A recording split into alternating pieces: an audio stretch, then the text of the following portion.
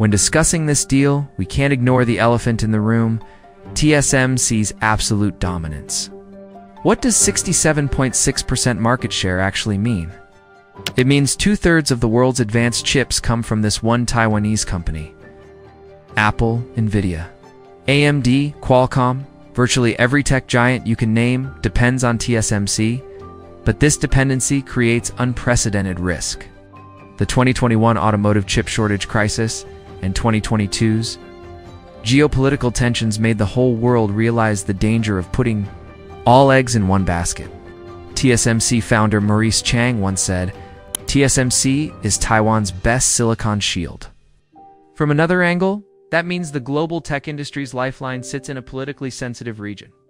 Samsung's technical challenges are real but not insurmountable. The company actually leads TSMC in 3 nanometers GAA technology.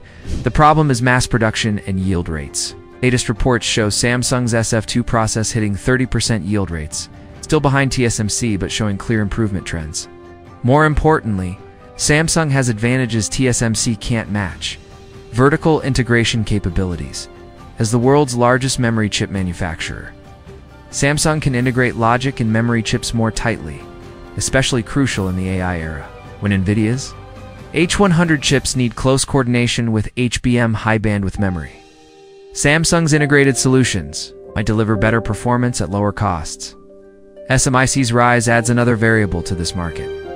While still behind TSMC and Samsung on cutting-edge processes, SMIC is rapidly catching up in mature nodes and specific applications. HiSilicon's return to 7 nanometers with Kirin chips sends a clear signal. Even more concerning is internal pressure.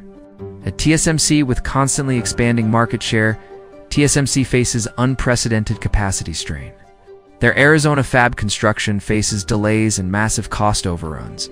Meanwhile, TSMC's pricing power, while strong, is driving up industry costs across the board. Against this backdrop, Musk choosing Samsung isn't just a business decision. It's like reshuffling the entire industry structure.